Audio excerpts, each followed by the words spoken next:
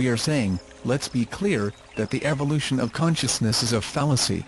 There is no psychological evolution, or the evolution of the psyche. Yes, and since the future of mankind depends on the psyche, it seems then that the future of mankind is not going to be determined through actions in time. Mind is universal, not polluted by thought.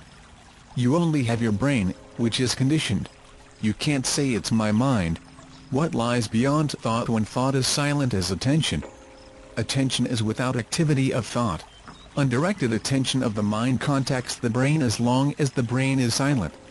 Attention can only be when self is not. But those cells that are conditioned, whatever they may be, evidently dominate consciousness now, right? Yes. Can those cells be changed? We are saying that they can through insight. Insight being out of time. This insight will be through the action of the mind, intelligence, and attention. Where there is that insight, intelligence wipes away suffering. There is contact from mind to matter which removes the whole physical chemical structure which keeps us going on with suffering. That's right. In that ending, there is a mutation in the brain cells. That mutation just wipes out the whole structure that makes you suffer. Matter is limited, thought is limited. Yet we are saying that the pure energy of mind is able to reach into the limited energy of man.